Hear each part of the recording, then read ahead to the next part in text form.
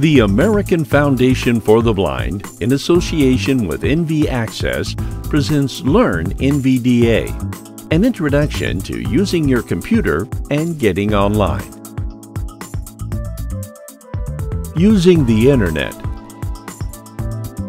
Part 1.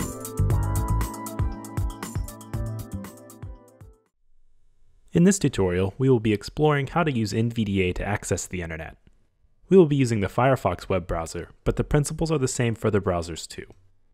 In this first segment, we will focus on navigating through web content, but later we'll talk about some of the other features of Firefox. In an earlier tutorial, we walked through installing Firefox, so I'll go ahead and launch the Firefox using the Start menu. To do this, I'll press the Windows key on my keyboard and start typing Firefox. As I type, Windows will bring up what it thinks I'm looking for, so you can press Enter as soon as you hear NVDA speak Mozilla Firefox. Cortana window, search box edit, blank. Mozilla Firefox, desktop app 1 of 10 level 1. Unknown. Default browser dialog. Firefox is not currently set as your default browser. Would you like to make it your default browser? Use Firefox as my default browser button. Depending on your previous settings, you may be asked if you want to make Firefox your default browser when it's first launched. Since I want to use Firefox as my default browser, I'll press spacebar to accept. Mozilla Firefox start page document, search query edit collapsed, blank. Now Firefox is running and we're placed at the start page. Pressing Alt plus D will move our focus to the address bar. Navigation toolbar, search or enter address combo box collapsed, edit has autocomplete, blank. The address bar will allow you to directly navigate to a web page by its web address, which is also known as a URL. Let's go to AFB's main website. In the address bar, I'll type afb.org and press enter. When I do, NVDA will start reading the whole page after it loads, so I'll stop the speech with the control key. afb.org/selected instead. Mozilla Firefox start page document busy, search query edit collapsed, blank. American Foundation for the Blind home page busy, clickable link skip to content, visited link AFB. Now we're on a web page, but before we start exploring, we should lay out a few important concepts. Just as print documents can be structured with styling such as headings, bulleted lists, and text blocks, websites have structure as well, and NVDA can make use of this. Unlike print documents, however, web pages also have many kinds of interactive content. In this tutorial, we'll refer to any discrete piece of content on a web page as an element. If an element is interactive, we'll refer to it as a control. Each time we move to a new element, NVDA is going to speak information about it. In the Getting Started with Windows tutorial, we mentioned that NVDA figures out what to speak about each element based on its name, role, and optionally, the value of the element. The same holds for the web, so as NVDA is speaking, try to pick out keywords that will help you figure out what the element you're on actually represents, rather than just the content that it holds. There are many types of elements on the web, but the most common ones are headings, lists, graphics, and links. There are many types of input form controls as well, but we will cover those later in this tutorial. The most basic way to navigate through a web page is with the up and down arrows. This will move your focus to every element on the page in order, including non-interactive text. This is very tedious, so we'll move directly into some of the quicker ways to explore a page. The Tab key will move your focus by interactive elements such as links and buttons, but usually skips over bulk text elements. I'll tab a few times to demonstrate. AFB American Foundation registered for the blind visited link homepage. List with 4 items, list with 2 items, smaller type link. You can hold Shift and press Tab to move backwards. Out of list, AFB American Foundation registered for the blind visited link homepage. Skip to content link.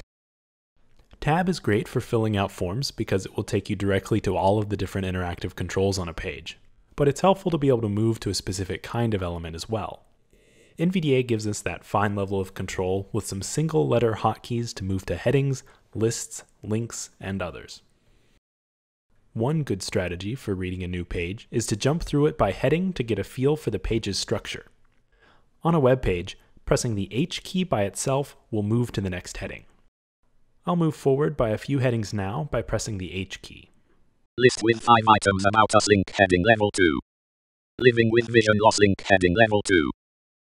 Programs and Services link heading level 2. And, like the Tab key, when I hold Shift and press H, I move backwards by heading. Living with Vision Loss link heading level 2. About Us link heading level 2. You probably noticed that many of these elements combined roles. For example, this heading is in a list, and it's also a link.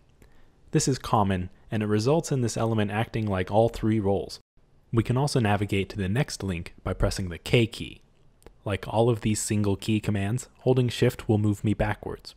I'll move through a few links now. List with 8 items our impact link. Leadership and staff link. Helen Keller link. You can activate a link by pressing the spacebar on your keyboard. This will either take you to a new page or a different part of the page you're currently on. With these basic commands, you can pretty effectively read a web page. I recommend you scan the page by heading and then use the up and down arrow keys once you've found something you're interested in. Before we explore some of the more advanced commands, I want to introduce NVDA's built-in help file called the Commands Quick Reference Guide. This guide is actually a web page that NVDA opens and includes a comprehensive list of NVDA commands. It's also another example of a well-structured web document that you can practice with. Let's open the Commands Quick Reference Guide from the NVDA menu. Open the NVDA menu by pressing NVDA plus N, then arrow down to Help. NVDA menu. Preferences submenu P. Tools submenu T. Help submenu H. Expand this submenu with the right arrow, then arrow down to Commands Quick Reference and press Enter to open it. User Guide U. Commands Quick Reference Q. NVDA 2016.2 Commands Quick Reference Mozilla Firefox. NVDA will open the Quick Reference in the default browser. If you watch the Firefox installation tutorial, you will recall that we allowed Firefox to set itself as our default browser. If you have a different browser set as default, that's okay too. The web content itself should be displayed the same on all browsers in most cases. Now we are in the Commands Quick Reference Guide, which works the same as any other web page. Recall from Part 1 that we can move through a page by heading using the H key. Getting started with NVDA heading level 2. NVDA Touch Gestures heading level 3. Touch Modes heading level 4. Headings can be nested into different levels to create an outline structure. I can move by a specific heading level by using the number key corresponding to the heading level I want. Let's move through a few headings at level 2 by pressing the 2 key. Navigating with NVDA heading level 2. Browse Mode heading level 2. Reading Mathematical Content heading level 2. This is a well-structured page, so it's a good demonstration for how headings can be used to outline a document. There's one more tool that we can use to get a clean view of certain key elements on the page called the Elements list. This tool creates a list of headings, links, and landmarks on a page that we can quickly look through to get our bearings. We can open the Elements list with NVDA plus F7. If you're on a laptop, you may need to also hold the Function key, since F keys often share functionality on laptops. Also recall from the Hotkeys tutorial that you can use NVDA's Input Help function by pressing NVDA plus 1 to help locate keys on your keyboard.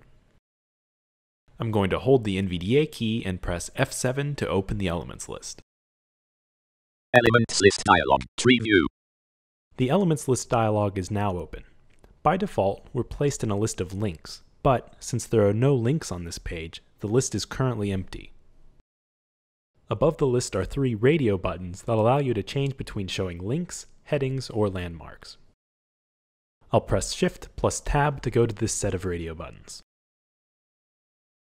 Type, grouping, links radio button checked Alt plus K. Now press down arrow to select the next option, which is headings. Headings radio button checked Alt plus H. I'll press Tab to go back to the list, which is now populated with all of the headings on the page. Tree View, Reading Mathematical Content expanded 4 of 7 level 1. Now we can use the up and down arrows to easily navigate between headings. Notice that some of these items are labeled as expanded, which means that we can use the left arrow to collapse them. These collapsible items are top-level headings that have subheadings within them. Level 2 Interactive Navigation 1 of 1. Level 1 Application Specific Features expanded 5 of 7. Press Enter with a heading selected to dismiss the elements list and navigate directly to that heading.